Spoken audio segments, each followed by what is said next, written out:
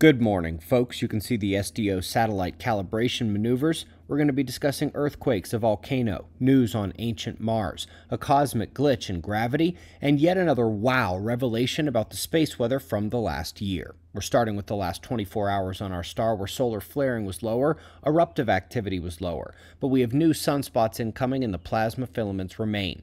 Hopefully you caught our video last night. We may have a glancing blow CME impact coming at the start of the weekend.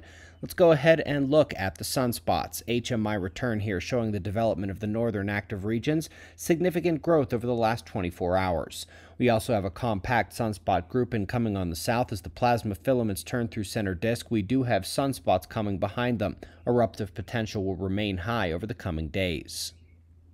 Folks, that earthquake swarm in Hawaii, still ongoing. They become increasingly concerned about the caldera there, and the national park remains closed. We'll be monitoring the magmatic tremors today. Mount Ruang erupted again and put on an unfathomably beautiful show of lightning in the hot gas and ash cloud. It settled relatively quickly, but they do fear more eruptions are coming. First up in today's articles is this: more evidence that Mars was once like Earth before losing its magnetic protection. They found that conditions inside of the Gale crater were once habitable as we define them here on Earth. Link to that article is below.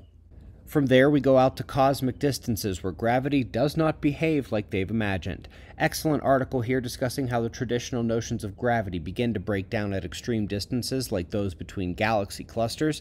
It is little clues like this that can eventually aid them in figuring out how things are truly connected and are interacting in the deep vastness of space. Last but not least, folks, we have done a lot in the last few weeks on the confirmation and explanation of the wild space weather effects seen from modest solar activity over the last year. The magnetic pole shift has not only been letting lesser space weather do more to Earth, but the effects are becoming unlike anything ever seen, even with bigger solar storms. Here's another example where their only conclusion is that we took a new kind of space weather geomagnetic disturbance. Well, new in a way, I suppose. Observers, bet you can put those pieces together. We greatly appreciate your support. We'll do this all again tomorrow, right here, but right now at 6 a.m. in the new Valley of the Sun. Eyes open, no fear. Be safe, everyone.